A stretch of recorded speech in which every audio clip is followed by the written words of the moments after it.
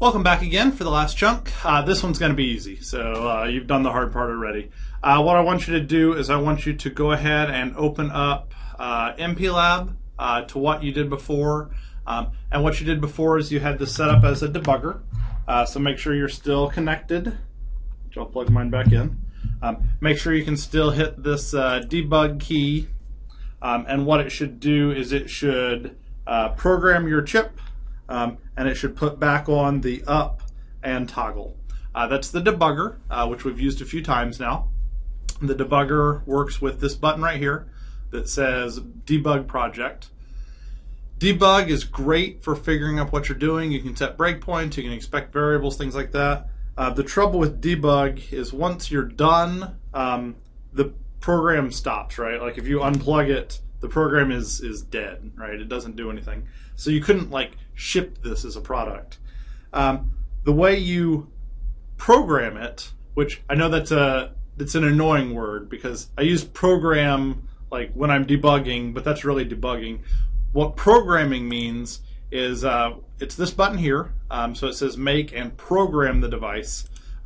What it does is it puts the code on the microcontroller not in a debug mechanism, but in a way that it'll be on there forever. And what you can do is you can unplug it, and then you can run the program, and it'll be on here forever. If you unplug it, no big deal.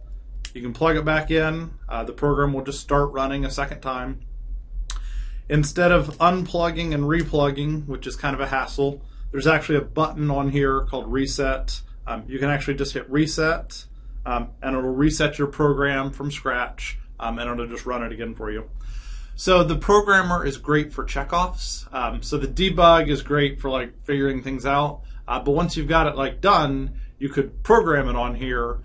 Raise your hand, move on to the next part, and then whenever we come over, you could just hit the reset button and demo your program, and it'll work, right? So that's what the programmer is. Really easy to use, but I wanted to tell you about it up front. It's just a matter of whether you hit this button, which is the program button, or whether you hit this button, which is the debug button. That's it.